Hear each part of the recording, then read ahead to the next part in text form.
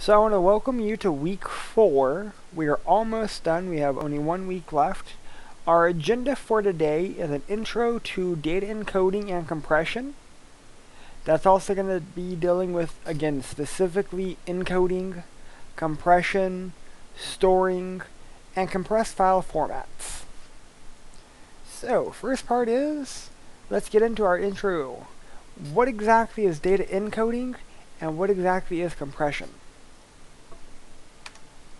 So data encoding is a way for us to encode data so that it becomes meaningful information, or so that we can encode data in such a way for us to be able to quickly access data, or access that data, so that we can turn it into that competitive advantage, or we can turn it into that information that we need to actually then form a competitive advantage. Because we live in the 21st century, information and information flow are the new base of power for our businesses. What I mean by that is information flow and information itself, meaningful data, is becoming a new power. Organizations that have a really good informational flow, they're actually able to collect, put out a product that consumers want because it's based off of good information. That's going to lead to a competitive advantage. If you don't have a way to streamline information flow, whether it be from consumers to the actual patrons that produce or manufacturers, if there's not a good flow there, then you're going to waste time, you're going to lose customer base. It's this long-term longevity of revenue services are going to go down. Information and informational flows that are decent will at least allow for a reduction in lost revenue. Now, what I mean by lost revenue is that it may not be so much actual lost revenue, but it could be potential lost revenue as well. So, IT, how does that work within this data encoding information flow process? IT can be thought of as a system that interconnects everything. They do not work for a specific department, they work for all departments. And a big thing there is the creation, exchange, storage, the collaboration between those departments are normally facilitated through IT. Within a business, every department there is normally there to help generate funds. IT is one of the major departments that actually allows other departments to generate funds. Modern IT systems allow organizations, businesses, manufacturers the ability to actually create, analyze, and store vast amounts of data. And what I mean by that is, so we've talked about data leaks before, we've talked about big data before, but here we're actually starting to see how much data can organizations put together so that they can start analyzing this data. And how much is big data? How large is big data? And that's all a really big thing. Big data is very situational. It's when an organization has too much data for itself to be able to easily manage, then it becomes big data. Size for this really isn't meaningful. So what are problems with big data, or vast amounts of data? And that is first of all, how to utilize it. How do we use it? How do we store it? How do we retrieve it? How do we do something meaningful with it? So computer scientists first responded to these questions with the development of data encoding and data compression algorithms so that we can compress data so we can store more data. Data encoding, same thing. We're trying to actually put more data on our storage technology in such a way, thus allowing us to be able to store more. The issue here is we are actually growing in our data creation rate very quickly.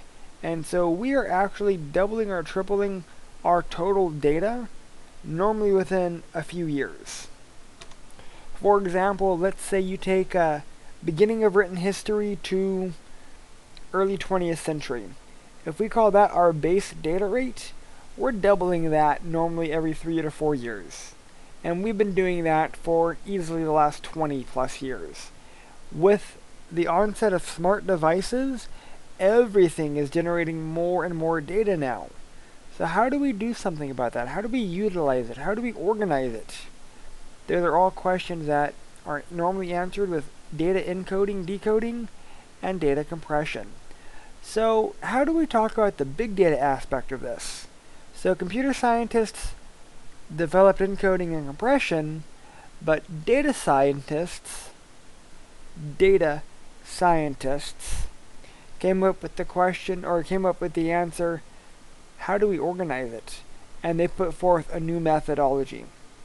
How do we utilize it? Data scientists put together a whole new methodology.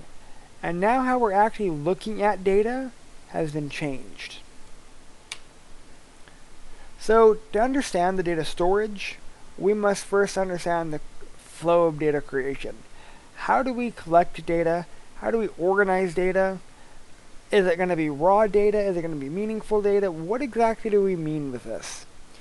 Initially, we started with software applications or an end user, but now any type of smart device can generate data, logs if nothing else.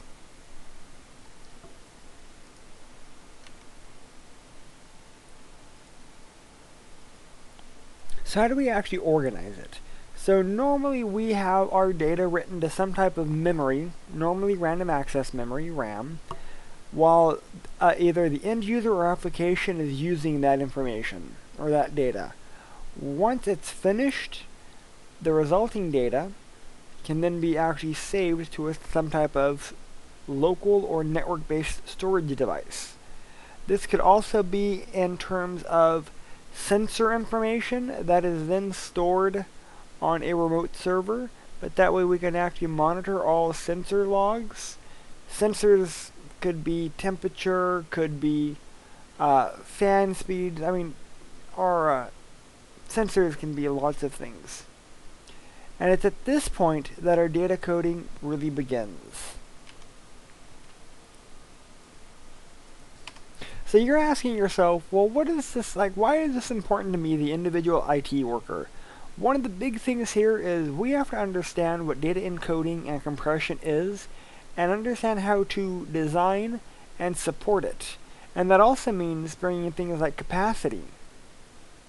How are we going to actually estimate how much storage space we're going to need based off of a trending data growth pattern?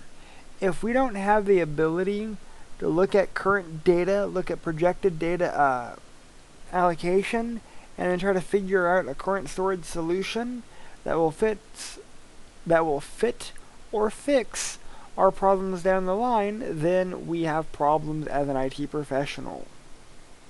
Because this is where it's been heading.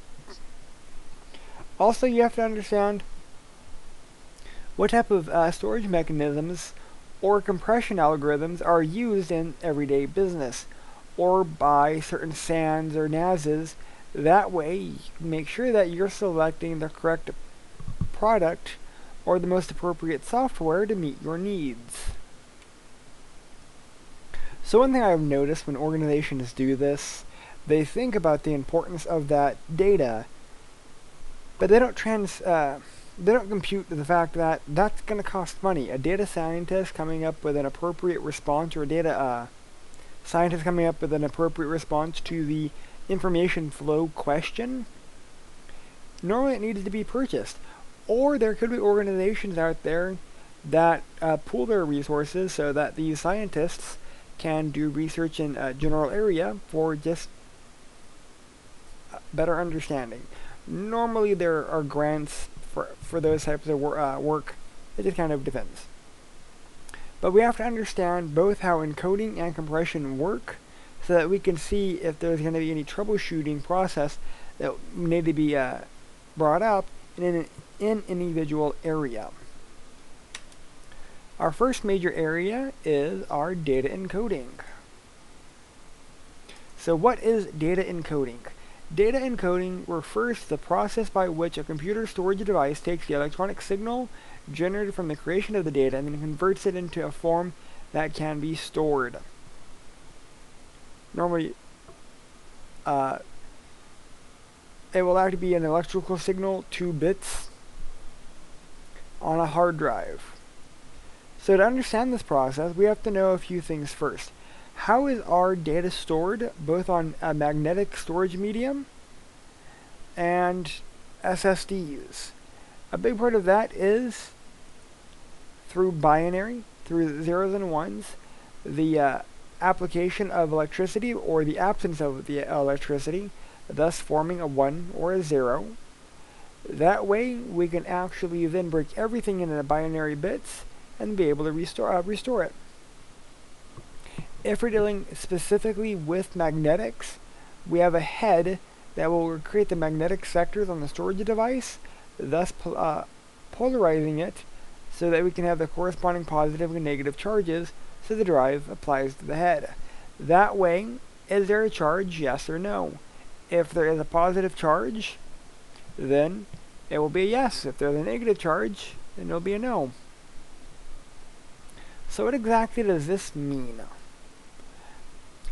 All of this deals with being able to take data, store it long term, and in such a way that we can store it long term electronically, not via some type of disk media like a DVD or a Blu-ray, but this is going to be electronic storage like on a hard drive. So these boundaries are created by using a flux reversal between the positive and negative polarities. The device uses that to encode the data. Basically, we imprint it on the disk, and then when we read from the disk, it reverses it. Again, when we write to the disk, it's one way. When we read from the disk, we reverse it. That way we can see if it's a positive or negative charge.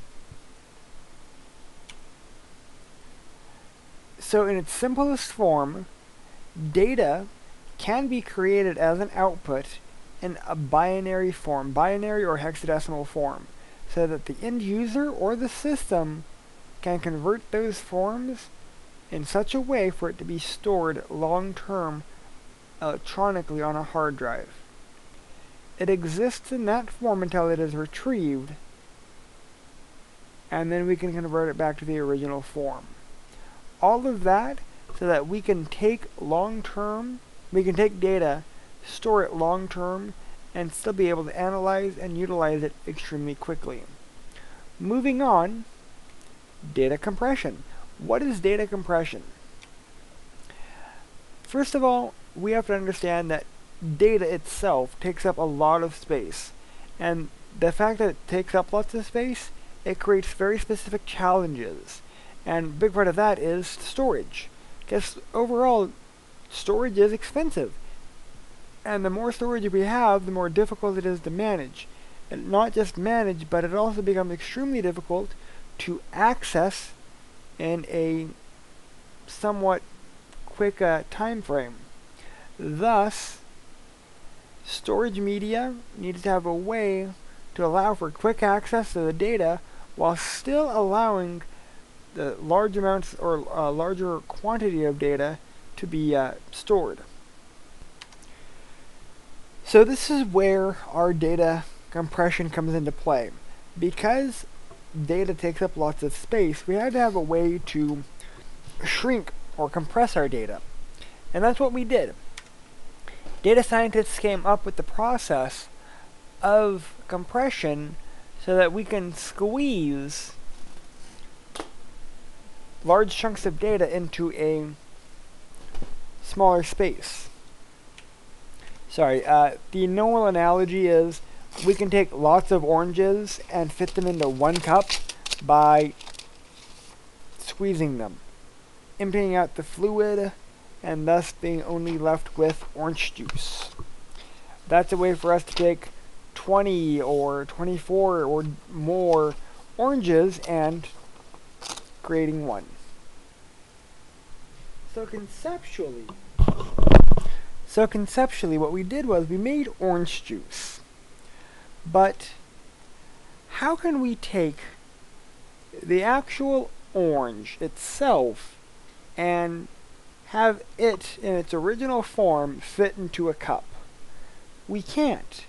We can actually take the orange, convert it to some type of concentrate, thus allowing us to take the innards, squish them together, and essentially dehydrate it. That way, we can actually be able to store more.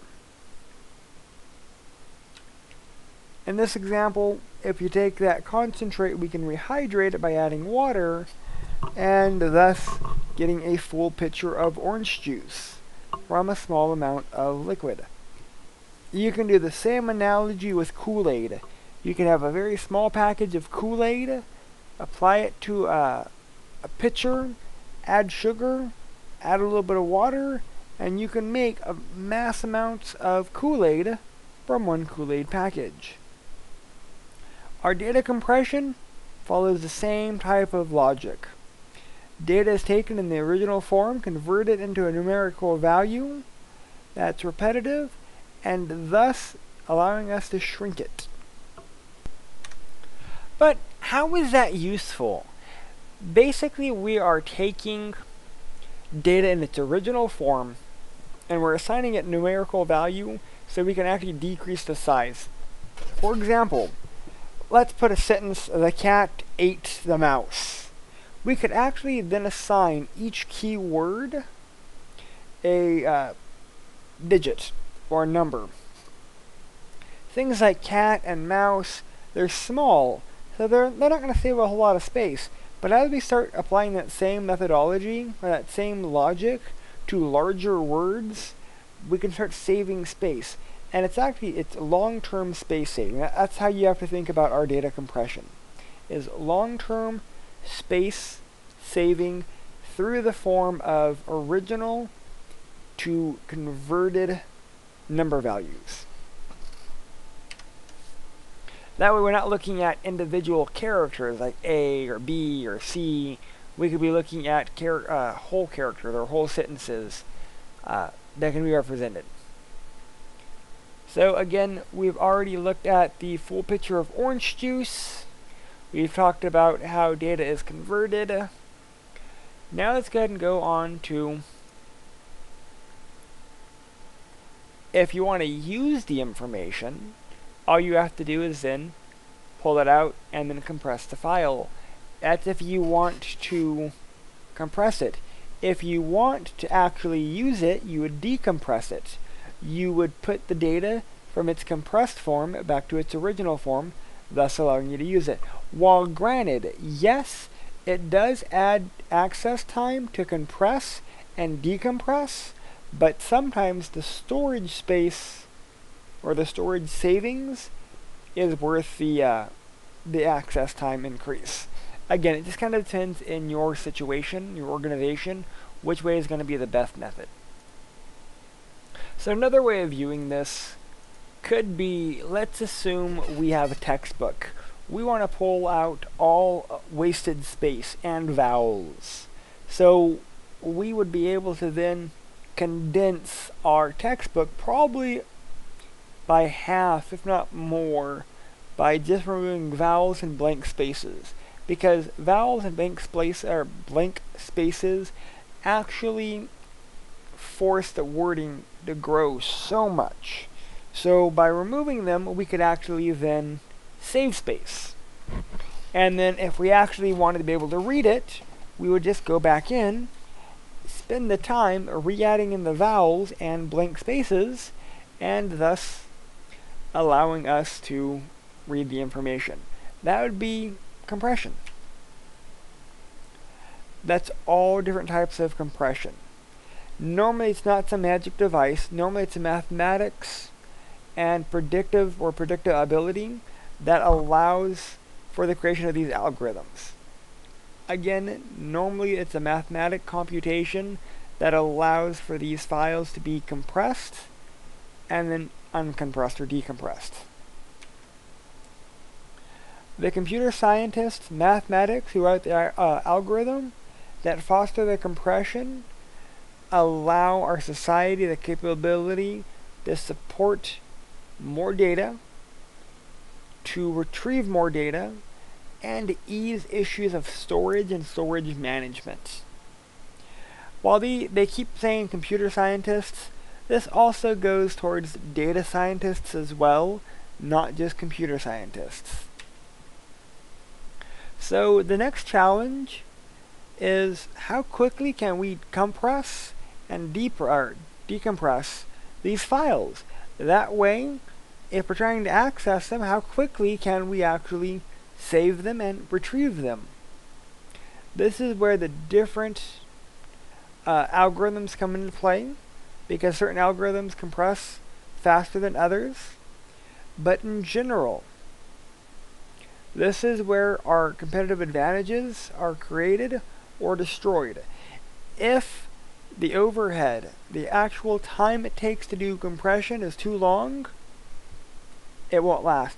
Doesn't matter how quickly or how much space it saves, if it's not quick enough, it's not going to get used. Next, to help foster further understanding, we have to understand some basic forms of compression. There's two major types that are in use today: lossy and lossless compression. These are just two of the common types. These are not the only ones, but these are just common ones. Keep in mind, before I give the explanation of what lossy and lossless compression is, we have to keep the idea for compression is to use fewer data bits to compress the data than originally were there. That way we can save space.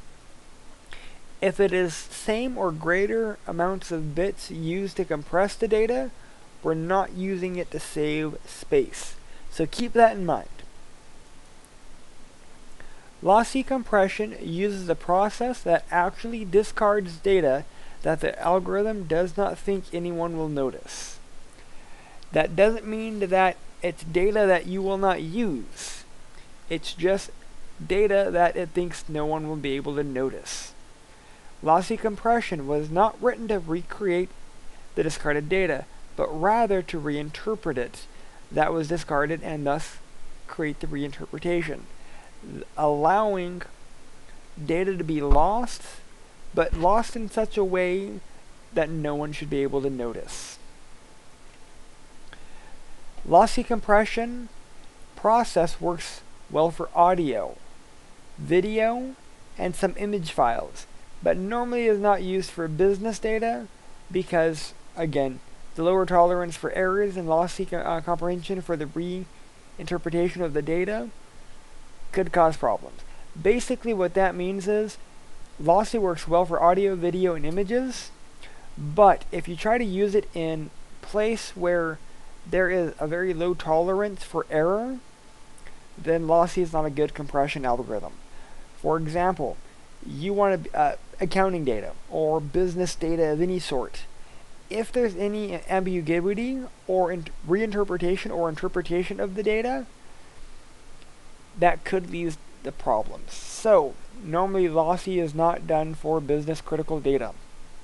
Audio, video, things of that nature. Another way to look at lossy compression is think of the ways, the form, the transcoding. Basically, it's a way to reduce the size by just moving small portions, like a phone call. We can actually cut off certain frequencies, and that by itself saves data. No one really uses those frequencies, so by removing them, we save space. We don't have to store those frequencies. At the same time, that is also why people have issues with phone calls. Sometimes you can talk to someone on the phone and they sound completely different than they do in person. That's because lossy actually removes certain portions of the frequency that they think no one will notice. That's lossy. If we're dealing with photos or greens, for example, lossy compression would actually merge the different pixel types together and then average them out. That's for photos. That way, colors could be blended. It won't be as sharp, but it does allow for smaller compressed files. Moving on, lossless compression is considered to be the preferred compression method because it's capable of representing data more concisely, thus no type of reinterpretation. Most importantly, without mistakes or errors. Lossless allows for fewer mistakes. Data compression. We're talking about data compression, I'm sorry. Lossless compression. In terms of data compression, will work in exploiting statistical redundancies in the mathematic patterns found in the data. Basically, they perform an analysis on it, and they remove redundancy portions of the data, and then represent those duplications in such a way, or in such a manner, that they can go back and they can recreate them, thus allowing save space. The useful way to understand lossless compression algorithm is through what is called prediction by partial matching. This process uses a set of previous symbols in the original uncompression data to predict the next symbol. It uses, again, statistical predictions to help finish portions. Like if you're spelling out Michael and you don't add EL, it doesn't matter because there's only so many ways that this can be spelled out correctly. So that's a form of lossless. That's a very simplistic view of it, but that's the gist. Now, are there only one method for lossless compression? No, there are several different types of methods. Huffman coding. I mean, there are so many different types of coding that it's pretty much you have to just go through them so that you can see the benefits, the pros, the cons, disadvantages, advantages of each of them. That way they can be applied to the appropriate scenario. So that's some types of these codings. Huffman coding is an entropy encoding algorithm that is used during the lossless comprehension process, which we just looked at that. It uses a prefix code when predicting the next symbol. Here's a little bit of history from Huffman. He has a PhD in experimentals with arrangements until he found the most effective way to produce averages. I will let you guys look up more on him. His thing is very successful when using symbol by symbol encoding, but not as successful when using symbol by symbol restriction is dropped. A different type of encoding helps solve that challenge. Arithmetic coding helps to solve that problem.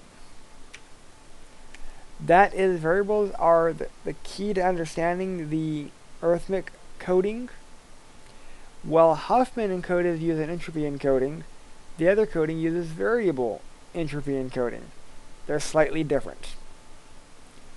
Basically, it allows you to store more bits with using fewer bits so that, again, you can save space.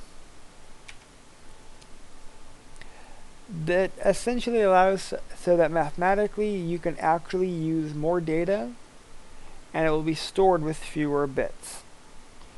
Arithmetic coding encodes the messages in such a way where a single number that is a fraction of the original number can use to represent messages or portions of a message, where Huffman encoding separates the data into component symbols and replaces each with a code. That uses a lot more space. For example, if you were to spell out MMMIIIIKK, Mike, you could actually store it instead of MMMIIIIKKEEEE. One way of storing that would be 3M4I2K5E. That should be less than the amount of characters that would be to spell out MMIIIIKKK5E. Because that should be 14 characters to spell out Mikey, and 1, 2, 3, 4, 5, 6, 7, 8 characters to do 3M4I2K5E. We're saving 6 bits of data by doing it this way. So, I mean, that's one type of methodology. An alternative style is another type of coding. This uses a dictionary approach, thus allowing for long lines of strings to be represented by a single output value.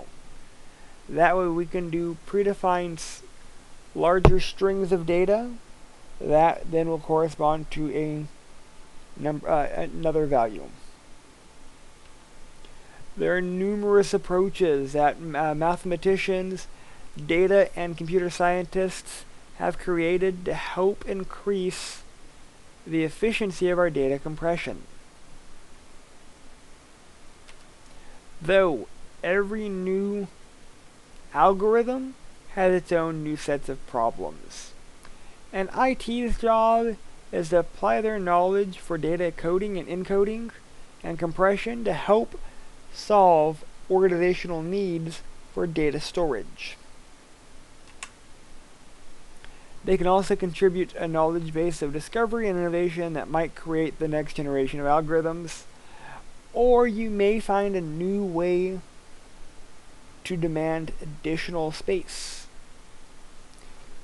The algorithm is more important, don't get me wrong, but we are always adapting and adding to our current body of knowledge, so that's an important thing. Next, storing data and parameters. So what exactly do we mean by storing data and parameters? We're going to discuss a few items: how data is stored and tracked, how can the data be stored by the computer or located in memory, how can programmers declare variables and thus assign a certain amount of memory aside for those variables. We're turning into a programming class pretty quick. Data types. Is it a number? Is it a letter? Is it a text document? Can a number be both a number and a text document? Sure. Can a letter be a number and a alphanumeric representation? Letter and a number. Sure. A could be the number 10 in hexadecimal, or it could also be just letter A. This kind of depends. Oh, sorry about that. The name of the variable is a pointer to the location in memory. So we can actually say we're going to load this variable called x. We actually then, when we call the variable x, we point to that variable space in memory. With a line of code, an integer variable is declared, normally which is some type of define the variable name, and then you assign it a data type. For example, in Visual Basic, dim, dim, variable name, as what type of data type. So an example might be dim order date as date. Our variable would be called order date. Our data type will be date. Memory location referred to by the name. Here they're going to use numbers of days in the week. the value could be 7. And it's stored in 4 bytes memory space. Even if it's not using the entire space, it presets that space aside for that data. That's, again, storing our parameters and storing data. Storing the data while it's in use by a program is not always the most efficient. You can actually insert, delete, change, modify during the running of a program so that we can manipulate the variable numbers of days in the week variable. Once the program ends, the memory area should be cleared. However, that's not always the case. Sometimes programmers write it in such a way where it's persistent, meaning the data is still in memory or in a file or a hard drive stored in that physical media. Disk, removable drive, doesn't really matter. It all depends on how the programmer sets it up. A variable can be local to a program or global to a program, meaning it could be tied to a very specific function or to the overall program. For example, if you ever do save function in Microsoft Word, PowerPoint, Excel, that's going to be one that uses local variables to save data. But you'll also notice that it's the same save button in almost every product. Here they declare local variables because that's how that's been done, and they just keep reusing the same lines of code so that they don't have to recreate the code to save a document. A global scope is something that has functionality throughout the entire program, not just a specific function of a program.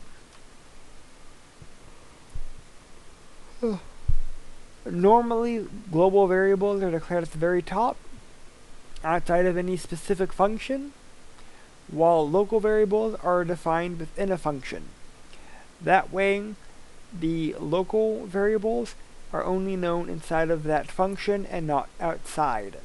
Though you can pass data from a function back to the main program.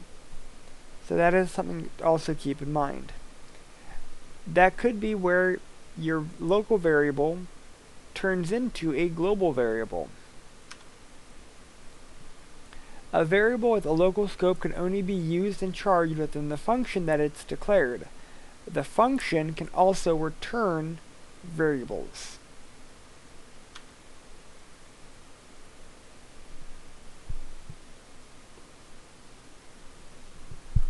When you're doing multifunctional variables, or a function that has a variable that will then pass it on to another function, you can actually set it so that the functions are removed from memory when they're no longer being processed, thus allowing the memory for the variable that's no longer being processed to be freed for later resources. Again, global variables are accessed by all functions within a file, giving the programmer less control over how the global variables can change. Global variables are harder to manipulate and a little bit more complex, and thus requiring a little bit more thinking on terms of the programmer's responsibility list.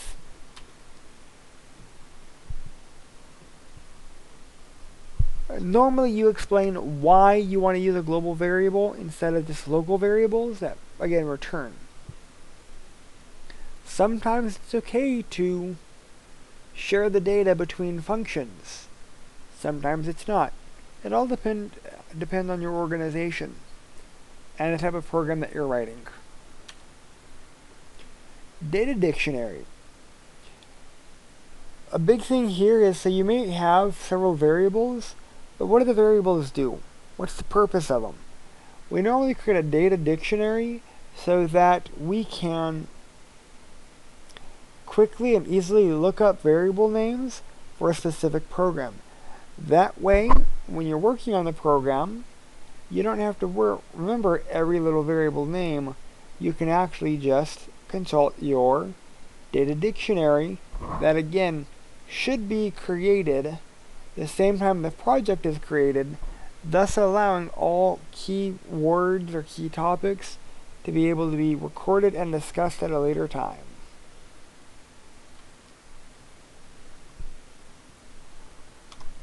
What happens if you have similar scopes? Sometimes being able to track the individual variables on 4 different scopes kind of allows a more of an understanding of where those variables are going. For example, order date. If we have several scopes or functions that require an order date, we may use the same variable over and over, variable name, but not the actual same variable. So that is definitely an option. Typically, columns in a data dictionary include descriptions of the item, the variable name, how it's used, the data type, the module, any errors that may be done. They provide a lot of documentation for the data dictionary so that you don't forget what variable does what. Error checking also is included with this. So moving on, compressed file formats. This is the last major item. Again, the term compression is used to describe the data reduction method to shrink the size of media files or data, such as audio or video files, to the point where they are no longer the same size as the original. These files, normally audio and video, seem to get fairly large, and if you compress them, again, you can actually save a lot of space. If you're only having a little bit of data where this isn't feasible, that's okay. That's also an appropriate response. If you're dealing with mass amounts of data, then data management is going to be extremely important. Just depends on your organization. We've already discussed there's lots of algorithms out there, and sometimes these algorithms are also called codecs. For our compression decompression, codec, C-O-D-E-C, compressor, decompressor, kind of like mo and dum. Some of our compressed file formats could be JPEG, could be JPEG 1. You can find additional compressed file formats on the internet, all over the place. It just kind of depends on where you're looking. JPEGs are definitely one big form. Lossy codecs are compression algorithms that actually eliminate some of the original signal to thus allow it to be compressed. Keeping in mind, this is estimation, so the true signal may or may not be the same one, because that is a concern. Lossless or uncompressed codecs do not eliminate any portion of the signal, thus the likelihood of compression error is a lot less unlikely. Some audios could also be waves and AIFFs, MP3s. These are all just some forms of audio codecs. A big one is MP3. That's an encodex. It's a codex that's actually encoded in such a manner that allows people to actually save space while downloading or legally obtaining MP3s.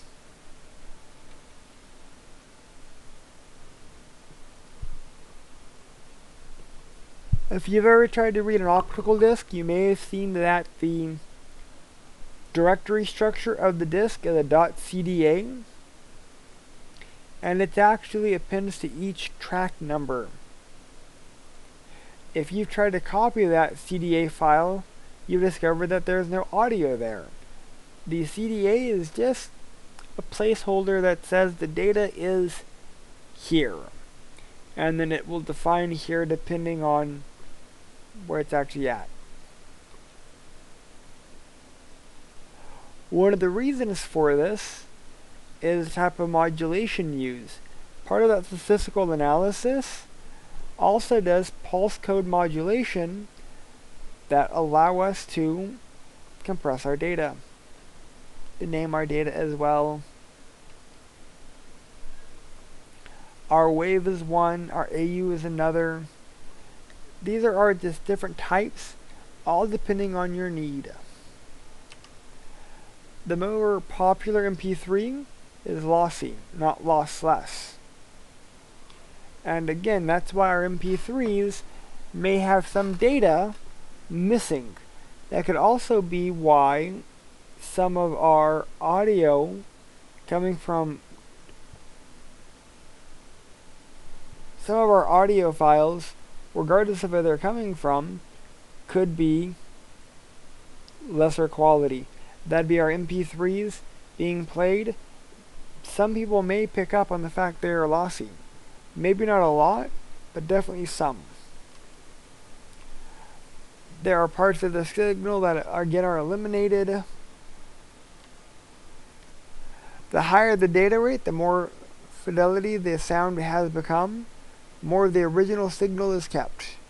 Thus, the compression is pretty low. If you actually don't have enough data to actually pick up the MP3, the sound quality starts getting affected. If you're doing more and more compression with MP3s, every time it gets worse and worse and worse. Some audio formats could be our MP3, our MPEG. It just kind of depends. JPEGs for video or for photos.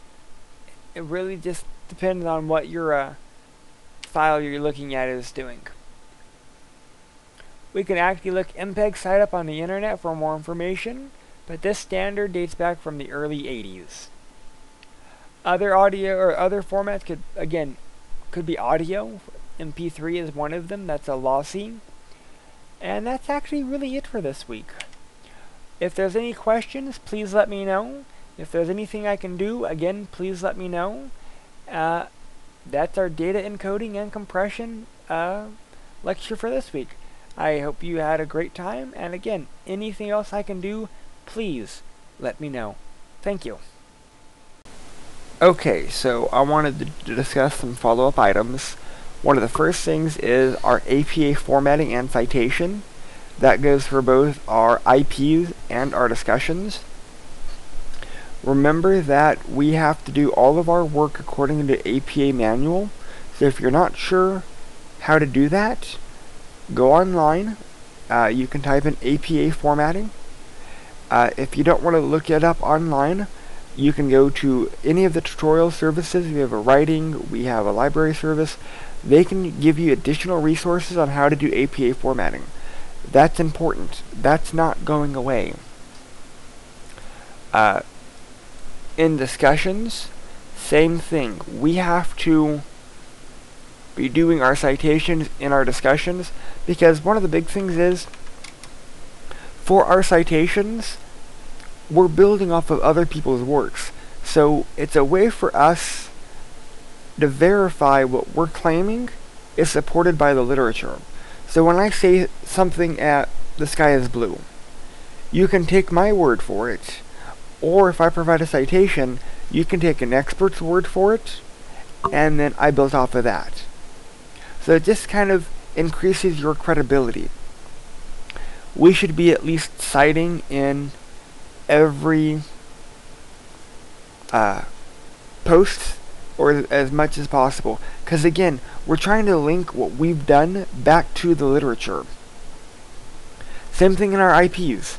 Every paragraph should be tied to a source. Every paragraph is an idea, and every idea we need to have support within the literature.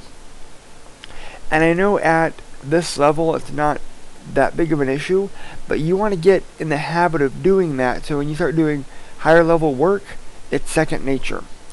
Also, length. We don't need posts that are great job. I mean, don't get me wrong, it does add to it, but when I start grading for posts, I'm not doing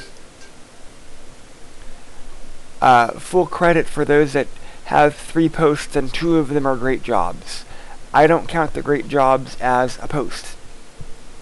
For our discussion board, I'm looking for 3 solid responses with citations.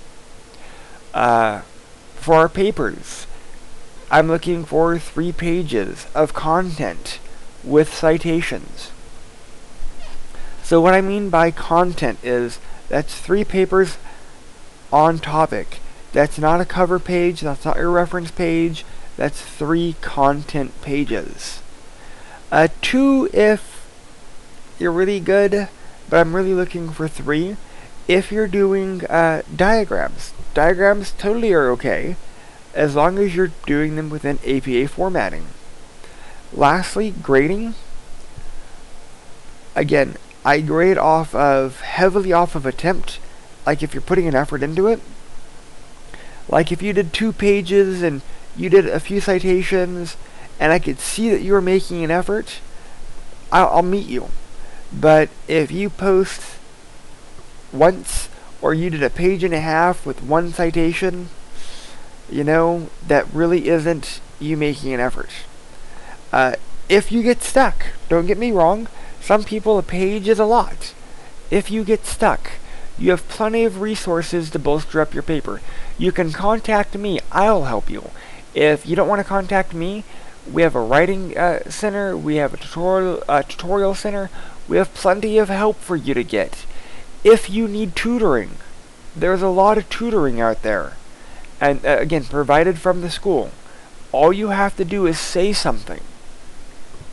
For our tutorial lab, we have tutorial services for SQL, we have tutorial services for database, we have tutorial services for math, English, writing, research, library services. I mean, we have a great amount of tutorial services. And if we don't offer tutoring in a specific area, you can ask for it specifically, and they will find tutors for you. So you could not get tutoring because you can. If you ask for help, the school will get it. If you cannot get it from the school, there's other help. I will sit down with you. I will do as much as I can with you if you need one-on-one. If you need tutoring and you don't get tutoring, that's not a failure on my part. That's not a failure on the school's part. That's only a failure on your part, because there's plenty of opportunities there.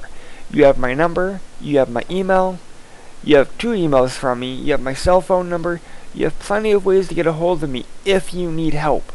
And again, if you don't capitalize on help and you need help, that's on you. Okay, there's plenty of help out there. All you have to do is say something. Thank you.